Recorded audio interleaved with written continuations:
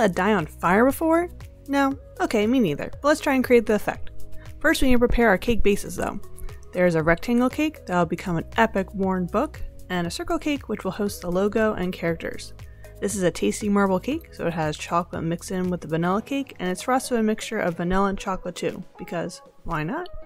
Once your cakes are prepped, add book page panels to your cake and black fondant across the side and top for your book binding. For the circle cake, start with white fondant and use an airbrush machine to add shading and depth to your heroes and to the logo. Now the moment you've been waiting for, making the flaming die. Cut holes into square pieces of modeling chocolate, glue it together with melted chocolate, and then add rice paper flames to create the illusion of fire. Epic. Add more flaming dice to the side and the evil villain on top. So the question is,